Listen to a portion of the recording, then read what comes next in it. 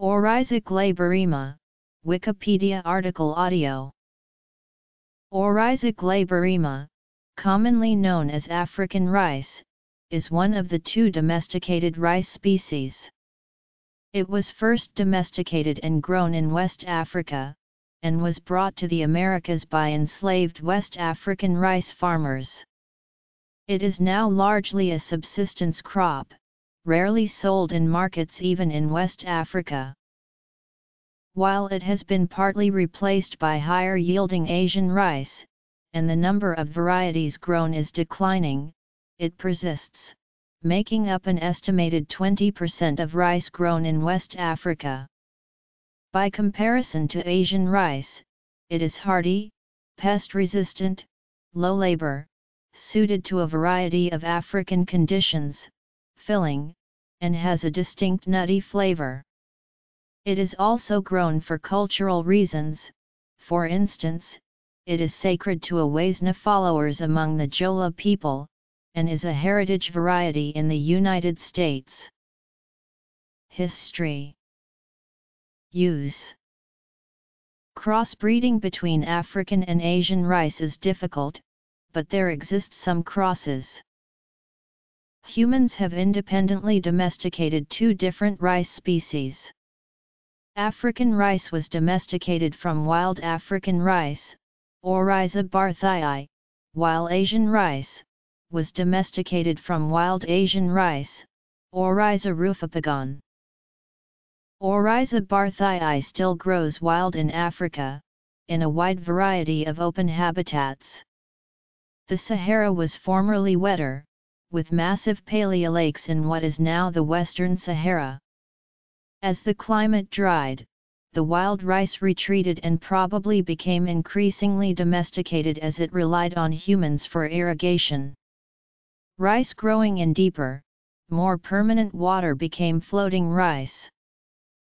It is believed to have been domesticated 2,000–3,000 years ago in the inland delta of the upper Niger River, in what is now Mali. It then spread through West Africa.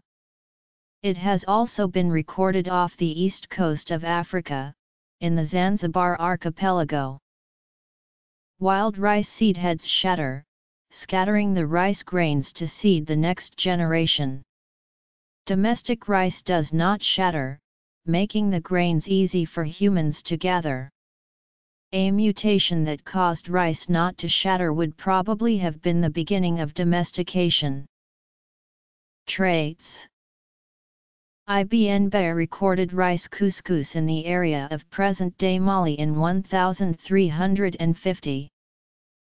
In the late 15th and 16th centuries, the Portuguese sailed to the southern rivers area in West Africa and wrote that the land was rich in rice.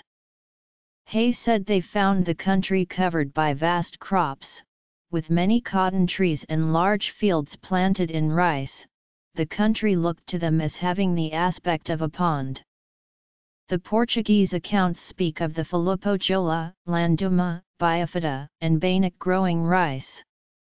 André Alvarez de Almada wrote about the dike systems used for rice cultivation, from which modern West African rice dike systems are descended. Appearance. African rice was brought to the Americas with the transatlantic slave trade, arriving in Brazil probably by the 1550s and in the U.S. in 1784. The seed was carried as provisions on slave ships, and the technology and skills needed to grow it were brought by enslaved rice farmers. Newly imported African slaves were marketed for their rice-growing skills, as the high price of rice made it a major cash crop. The tolerance of African rice for brackish water meant it could be grown on coastal deltas, as it was in West Africa. There are numerous stories about how the rice came to North America, including a slave smuggling grains in her hair and a ship driven into trade by a storm. African rice is a rare crop in Brazil, Guyana, El Salvador, and Panama, but it is still occasionally grown there. There are also native South American rices, which makes it hard to recognize the arrival of African rice in histories. Asian rice came to West Africa in the late 1800s, and by the late 20th century had substantially supplanted native African rice. However, African rice was still used in specific, often marginal habitats, and preferred for its taste. Farmers may grow African rice to eat and Asian rice to sell, as African rice is not exported. Hardiness. The 2007 food price shocks drove efforts to raise rice production. Rice-growing regions of Africa are generally net rice importers, so price increases hurt. Among the efforts to increase yield was the adoption of Nerica cultivars, crossbred to specifications from local farmers using African rice varieties provided by local farmers. These were bred during the 1990s and released in the early 21st century. Results so far have been mixed. The Nerica varieties are less hardy and more labor-intensive, and effects on real-world yields vary. Subsidies of Nerica seeds have also been criticized for encouraging the loss of native varieties and reducing the independence of farmers. Yield and processing. Multiple varieties of African rice are often grown so that the harvest is staggered. In this way, the harvest can be eaten fresh. Freshly harvested rice is moist, and can be puffed in fire, and eaten. Fried rice have browny color when fried. This is because of the husk that is green in color when heated turns brown. Breeding. African rice can be prepared in much the same way as Asian rice, but has a distinct nutty flavor, for which it is favored in West Africa. African rice grains are often reddish in color. Some varieties are strongly aromatic, other, like Carolina Gold, are not at all aromatic. African rice is also used medicinally. Cultivars. African rice is a tall rice plant, usually under 120 centimeters but up to 5 meters for floating varieties, which may also branch and root from higher stem nodes. Generally, African rice has small, pear-shaped grain, reddish-brown and green to black hulls, straight, simply branched panicles, and short, rounded ligules. There are, however, exceptions, and it can be hard to distinguish from Asian rice. For complete certainty, a genetic test can be used.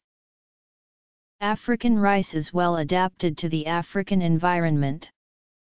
It is drought and deep water resistant, and tolerates fluctuations in water depth, iron toxicity, infertile soils, severe climatic conditions, and human neglect better than Asian rice. Some varieties also mature more quickly, and may be sown directly on higher ground, eliminating the need to transplant seedlings. Most is rain-watered, and the soil is often not cultivated. African rice has profuse vegetative growth, which smothers weeds. It exhibits better resistance to various rice pests and diseases, such as blast disease, African rice gall midge, parasitic nematodes, rice stripe necrosis virus, rice yellow mottle virus, and the parasitic plant striga. Most African rices shatter more than Asian rices, possibly because they haven't been domesticated for as long. A few varieties of African rice are as resistant to shattering as shatter-resistant Asian varieties, but most are not. On average, about half of the grains are scattered and lost. This is why yield is lower, when the heads of African rice are bagged before they become ripe, so that the shattered grains are caught in paper bags. The yield of African rice is the same as the yield of Asian rice.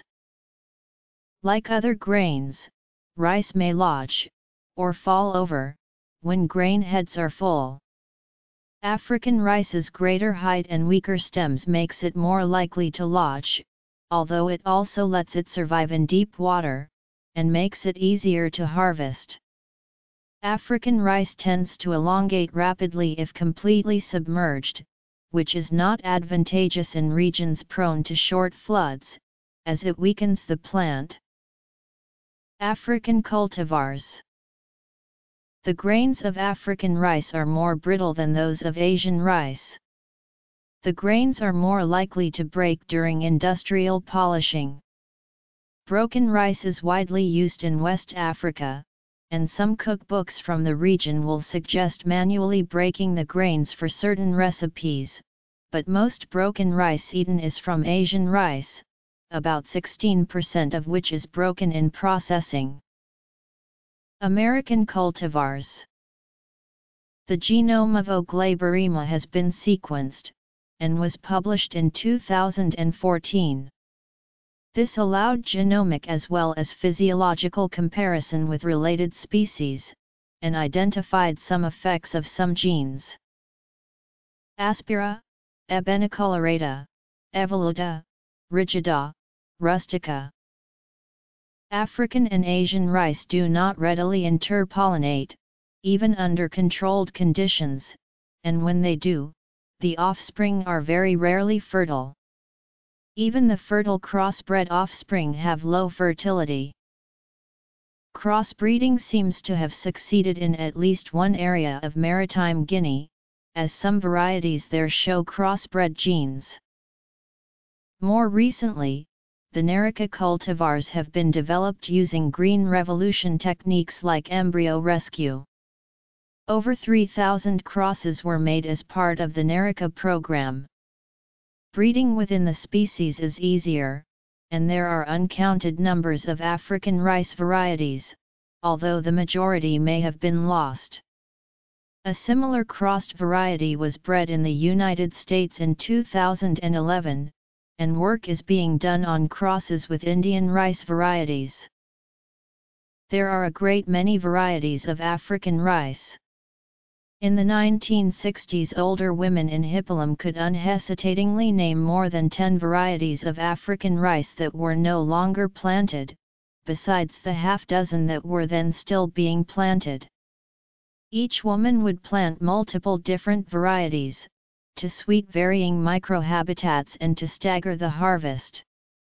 A 2006 survey showed that a village typically cultivated 25 varieties of rice.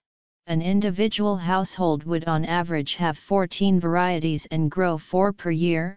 This, however, is down from the 7 to 9 varieties per woman that was average in previous decades.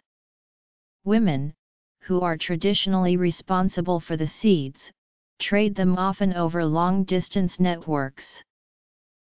Varieties, each with subtypes, include the cultivars the Africa Rice Center calls TOG 12303 and TOG 9300 have low shattering, and thus yields comparable with low shattering Asian rice varieties.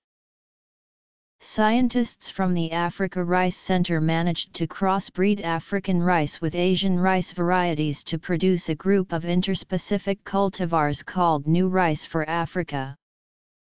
Carolina Gold is an heirloom cultivar grown in the early United States, sometimes known as golden seed rice for the color of its grains.